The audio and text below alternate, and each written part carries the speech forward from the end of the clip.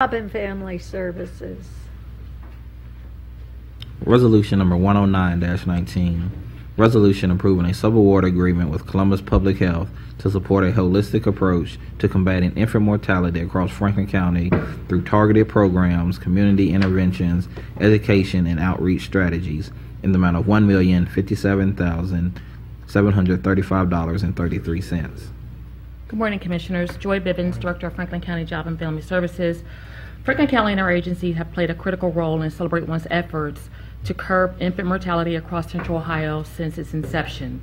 The resolution will pull from TANF and general funds dollars to support initiatives designed to raise awareness as well as provide targeted, direct approach to addressing the underlying issues.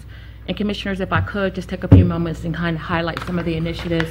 This is kind of like a, I call it a Christmas tree resolution, where there's a lot of moving parts, there's a lot of ornaments on it. So I want to highlight some of the initiatives that comes under this resolution before we bring Perm up, because I think it's important as we're talking about the poverty, the anti-poverty initiative that you all are working on and leading, to educate the community on what's already being done on some of these critical issues in our community. One of them is to provide crib assessments and distribution, ongoing CelebrateOne community engagement in targeted neighborhoods like near East Side, Linden, Hilltop, Franklinton, Morse, 161, Northeast and Southeast, and near South. Enhance the multimedia safe sleep campaign. You've seen those ads and media alerts. CelebrateOne's Franklinton, Fuel, and Hilltop YMCA Community Neighborhood Initiative. That is, again, another targeted initiative under this resolution. The Hilltop Initiative will expand accepting residents from the 43222, 43223, and 43204 zip codes. And then we have the Building Healthcare Futures. As you all are great partners in this initiative, it's a community health worker initiative in partnership with the Ohio State University Nursing School, where individuals have an opportunity to go through a 12-week training program to obtain a health worker certificate through the Ohio State Nursing College. And then there's the Southside Thrive Community Engagement to reduce infant mortality and rate and address health indicators, the digital service integration, and also the evidence-based comprehensive health education curriculum. Again, I wanted to make sure that we highlight those initiatives for the community so they'll know what's going on in their community. They can go to the CelebrateOne website, of course, and find out more information. And today we have with us Prim from CelebrateOne, and if you all would like for her to come up and say a few words, she is in the audience. Absolutely. Come on up, Prim. You were ready. Good morning, Commissioners. You can push that down. Just to my height, right? Good morning. Absolutely. My name is Pram Choksi, and I serve as Director of Community and Legislative Strategies for CelebrateOne.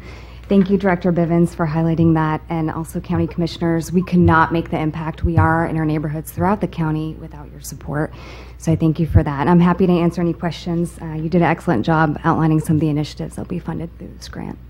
What I found is that the holistic approach we take and working with you, this holistic approach is the only way we're going to make an impact that we need to make. And I love that we've added the community health worker piece, because when we have family members sometimes saying one thing about how babies need to be treated, it's really hard to fight that, through generational changes in how we've treated how babies should sleep, how babies should be treated in general. I think that trusted community health worker piece is going to be critically important, but we can't say it enough, how we need to use evidence-based information. And I think the education in the schools on preventing teen pregnancy, I think the prenatal care, I think everything we're doing together is the only way we're going to make that critical impact over time that we need to make. So I am thrilled we're doing this as a holistic way of reducing Thank you. infant mortality. I mean, it's just the way it needs to be, and we just need to say it over and over and over. Well, I just said thank you as well. And I mean, clearly, this is we're focused on our most vulnerable citizens and families. But I guess because we are in the 5th year, I think, of this program. I believe it is the 5th year. Yes. And so, and I know the goal was something like 40% reduction, and then there's a higher disparity in the African American community and so forth. But can you give us a sense, data-wise, are we seeing improvements? Are our investments working? How close are we to the goal? Excellent question. So yes, we are seeing a downward trend as it relates to the overall infant mortality rate. We have a lot of work to do as it comes to the disparity, and I think that's where CelebrateOne and community partners are going to hone in on this year and beyond, the next couple of years through 2020, is how can we focus on this, reducing the disparity rate, working with community partners to get this done. A lot of our data now reflects the disparity when we talk about sleep-related deaths, when we talk about preterm births, infant mortality rate. We also show the disparity rate to show the community the work that we have to get done. So, but what I think I hear you saying is that, yeah, we're seeing improvements, but the disparity, particularly in the African American community, still exists, and we've got to zero in somewhat on that. And I think it's really a good point, because in our poverty work, we're really sort of pulling out these data points where we need to rethink how we're investing, rethink what we're doing, innovations in that area. And so we'd ask you to continue to sort of stick with us in this conversation.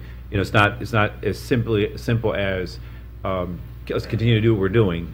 Let's do better. Let's find ways. Some of those are very preventable if we can just access those families and make sure they have the information. And so wherever we're not connecting to something that we want to think of innovatively in our poverty conversation. And Commissioner, if I could, one of the things that we find when we look at data as it relates to infant mortality is when we look at mothers who are connected to WIC, the infant mortality rate for those babies go down because they have nutrition and visiting, of course, to assist them. So we're having ongoing conversation with Erica Clark-Jones. We, in the previous administration with the governor's office, we were all looking to do a pilot for the WIC program on how we can immediately connect mothers who are not signed up, or families who are not signed up for WIC as soon as we find out or they identify as having a baby. So I think that's going to be an ongoing conversation. And Commissioner, when you look at the disparity rate among the Black community or the African American community, again, it is the highest. So if we can continue to educate and to push those services and be intentional about it, I believe collectively as a community, we're going to see those efforts. The rate becomes a little better for that. One of the similar points when I was on the infant mortality task force, one of the similarities between the task force and the poverty steering committee that we're doing now, we identified during the infant mortality task force zip codes. We also identified during the poverty task force zip codes and areas of town. And so there's a very, so that data, Kirwan Institute, in both instances was able to identify similar data and similar information. And so being able to crunch that and being able to do that work, that kind of detailed work, both times has been very informational, very crucial to the kind of work that on both of these task force and both of these the background of both of these the data that we've been able to drive, and so it still informs the work that CelebrateOne's doing, and it's some of the stuff that's driving the work that we're doing now. And so it's kind of crucial. So we appreciate that and keep up the good work. It's been a lot of hard work over 5 years now, and we expect that the work that we're doing is going to be a long, as we've been saying, it's the long haul. So. But again, Commissioner, working with our partner, trying to come up with innovative ways and doing things differently, and I agree with wholeheartedly everything that you said, because even when you look at the zip codes in those neighborhoods, you know, those numbers have been those numbers, not just in infant mortality, but for the disparity rates Sure. for 30, 40, 50 years. And that's why we have to be intentional with this poverty work and looking at innovation. That's right. Absolutely. Looking at race and place when we make an investment of our resources. So, Yeah. Well, and we've, Thank yeah. you. If you do not have any questions, I would ask for approval of this resolution. So move approval, if there's no further questions, move approval of Resolution 10919. Second. Moved and seconded voting. Commissioner O'Grady, Yes. Commissioner Boyce, Commissioner Brown. Yes. Resolution number 109-19 has been adopted. Resolution number 110-19, resolution authorizing